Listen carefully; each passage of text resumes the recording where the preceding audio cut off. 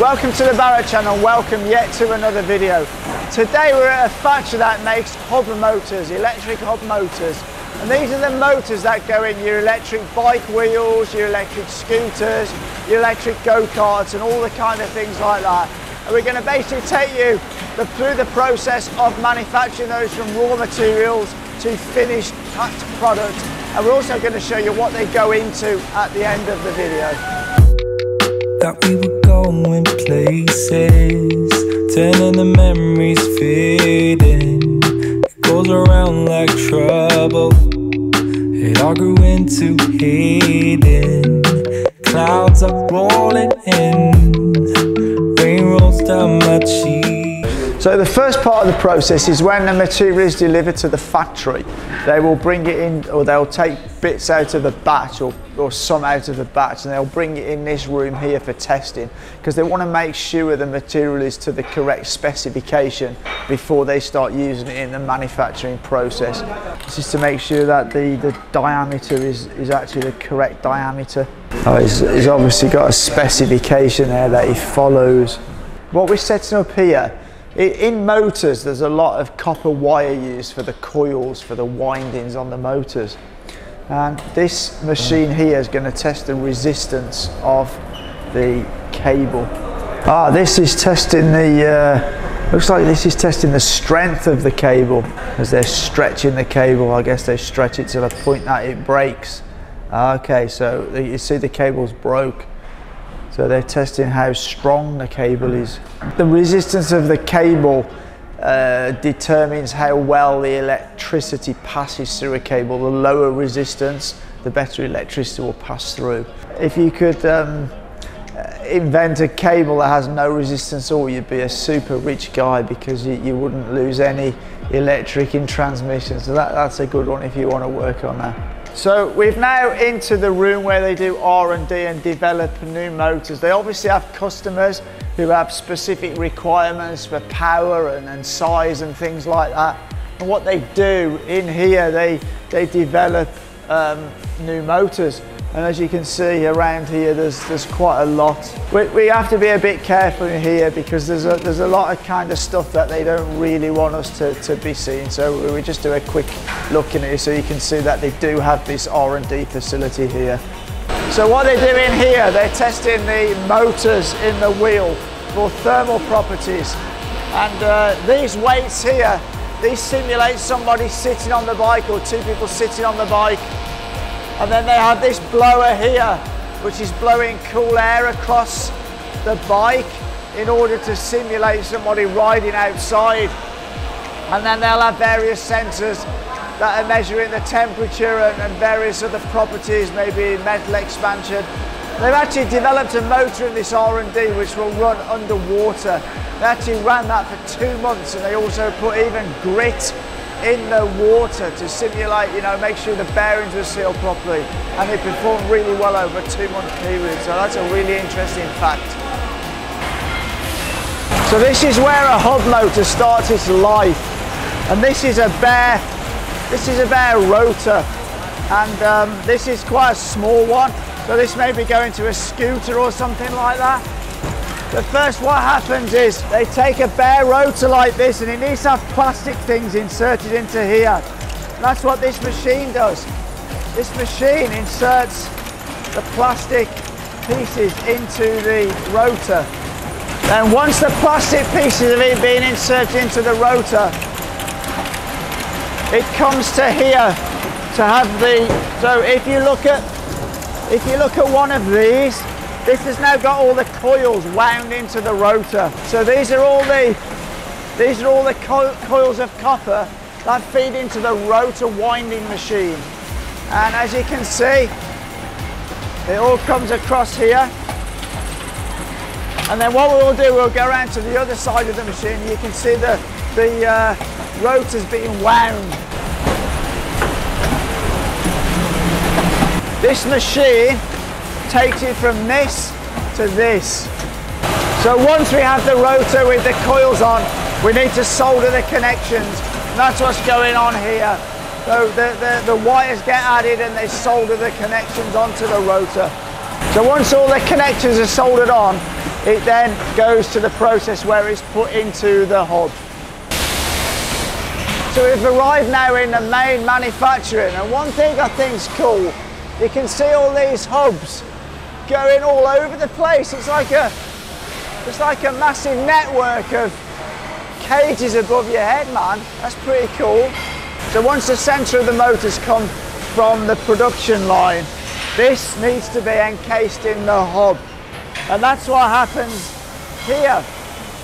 So first of all, the cables are fed down the centre into the hub, and this woman is stripping the cables, putting a little bit more of the electronics into the hub,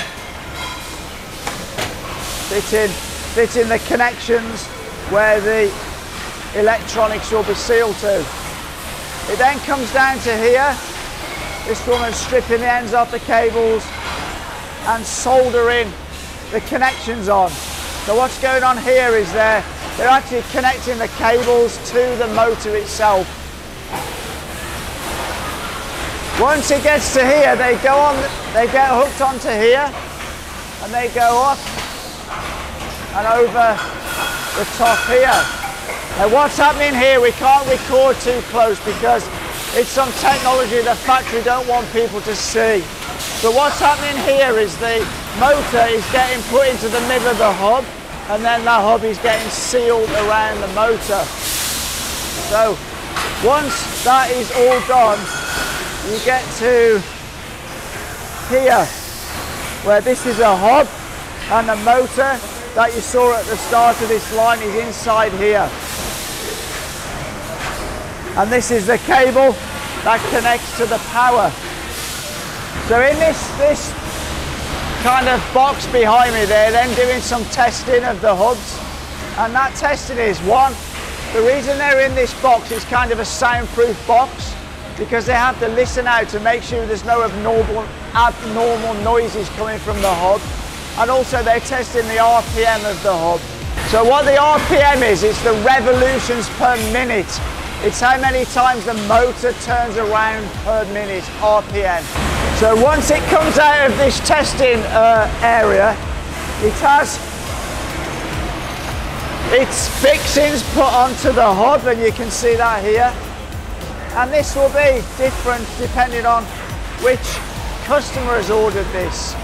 And then once it's done that, this guy winds the cable up,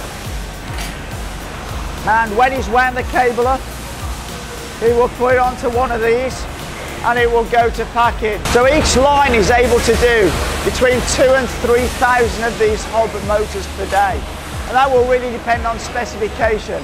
But the factory as a whole is able to do up to 30,000 hub motors a day, and that kind of blows my mind, because I can't imagine where 30,000 hub motors per day go, because these go on things like scooters, electric bikes, electric motorbikes, and you'll see a bit later on in the video all the stuff that these hub motors fix to and go on to.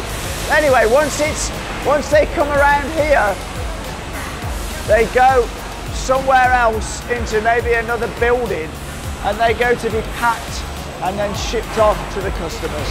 So once they've come down from upstairs, when they're finished, they come down. Now a lot of these systems have been put in by Precision Technology, so go check that out. But they come along here, and then the guy here starts packing them, and they obviously have these specially designed pallets, so they stack them onto pallets, and this is quite an efficient way of packing them. One, it protects them very well, but two, they're not wasting a lot of cardboard in this packaging, because basically these will now go to factories that manufacture scooters, go-karts, e-bikes, you know, whatever needs a hub motor, these will be shipping off to those factories. So I've just been made aware that actually these guys who are doing the packing are not just packing the goods that are outgoing, but they're also dealing with goods incoming. So once they've taken these off to pack them, they put a new incoming goods, which then goes up to the production line on this same conveyor belt system. Once they've been all put onto pallets in there, they're transferred across to here, which is the warehouse where they store them.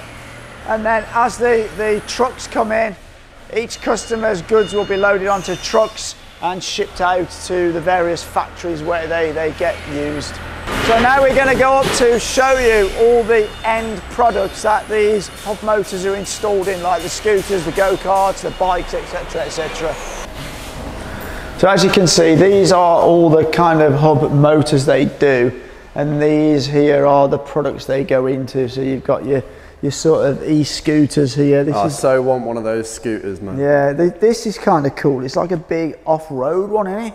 Yeah, I've not seen one of those with the big wheels before. Look at that. These are so popular in China, these kinds of things, but in the UK, not many people have these kinds of electric motor transport. I can see it being a big thing in the UK in the future.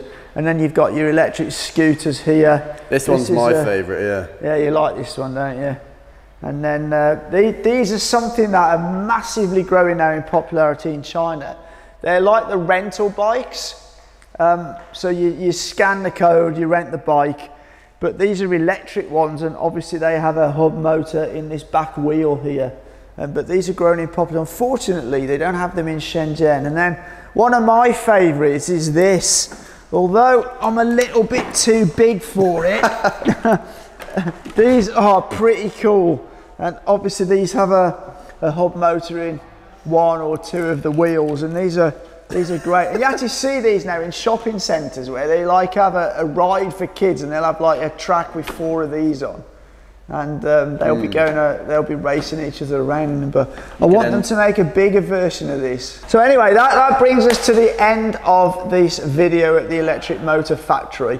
If you are interested in anything that this company makes, our email is in the About Me section of our website. And if you like this video, hit that thumbs up, because it really gets us out there. We really do hope you like these factory videos. I do, as it's my thing. I'm into engineering, electrical engineering in particular. Hit the thumbs up, hit the subscribe if you haven't already. But as always, for now, take care.